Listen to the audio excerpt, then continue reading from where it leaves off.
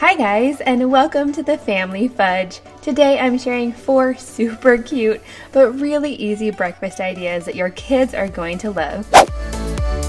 Before we jump right in, I would love it if you would hit that red subscribe button and go ahead and give this video a big thumbs up if you like it. Now let's get started. Now I love making food art, you guys, and I had so much fun on my last breakfast video that I wanted to make another one. Now I'm a huge fan of just about anything with a panda on it. I think they're so cute, and today's breakfast is no exception. I'm going to start by adding some Greek yogurt to a bowl, and this is vanilla Greek yogurt. Once I have the yogurt in there, I'm going to go ahead and smooth it out as best I can. And now for the panda face. I'm actually using several slices of a black plum. This is a really tasty plum. I just found it at the grocery store. So I have 2 large oval shapes for his ears, 2 smaller oval shapes for his eyes. I'm going to place them right there in the center.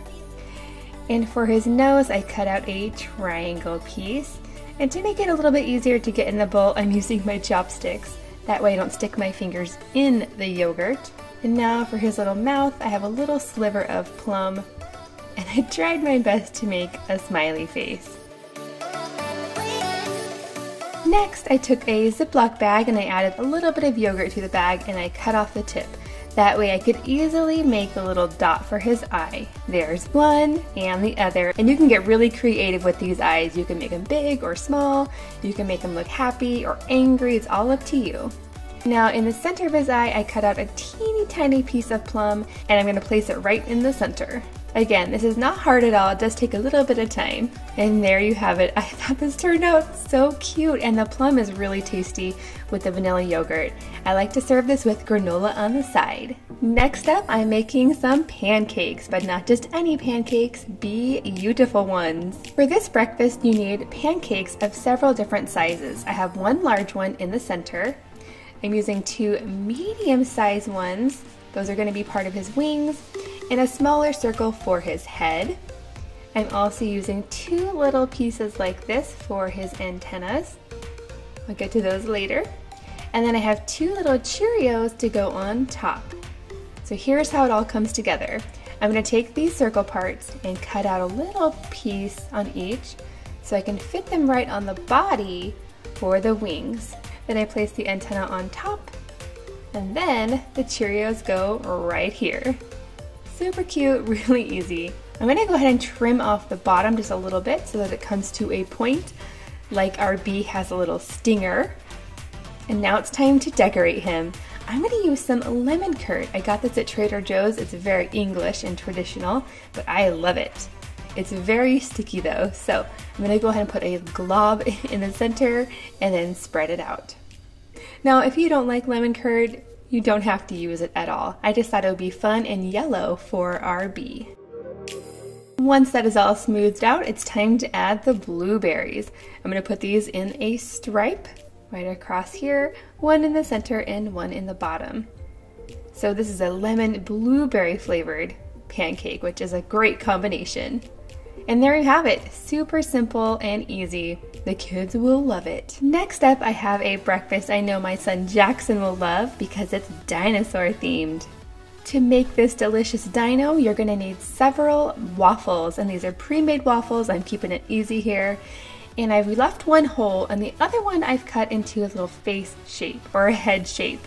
And I've made sure to leave lots of space for our dinosaur's mouth to be open. Just like that. The large waffle is going to become the body of the dinosaur. Of course, we already made the head, and then I cut a little piece for his tail. For his legs, I just cut out 2 little rectangles. So cute.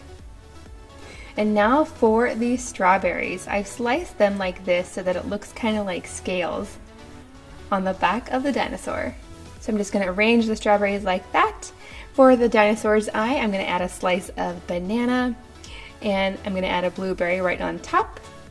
And then for the grass, I'm going to cut up some kiwi and put it right on the bottom of the plate. And there you have it. That is awesome. A delicious dino. And last but not least, I have a fantastic smoothie bowl. We love smoothie bowls at our house. For this smoothie, I'm using a triple berry mix. This is frozen. I get this at Costco. It makes excellent smoothies. To this, I'm going to add about half a cup of plain vanilla yogurt. And then I'm going to add some almond milk as well. And you just want to add a little bit because I want my smoothie to be on the thicker side. Now once I have that all blended up, it's time to add it to our bowl. Now I wanted this smoothie bowl to be sort of blue, but it came out a little bit purple, but that's okay.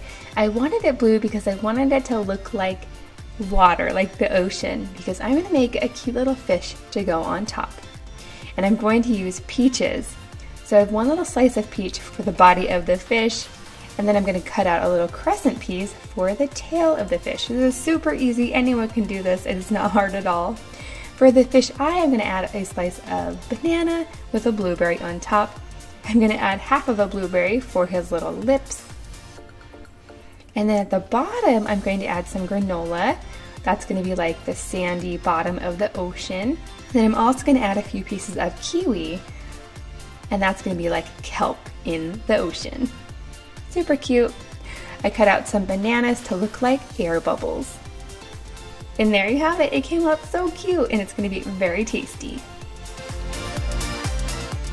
Let me know in the comments down below, out of all of these cute breakfast ideas, which one was your favorite? Thanks for watching, and I'll see you next time.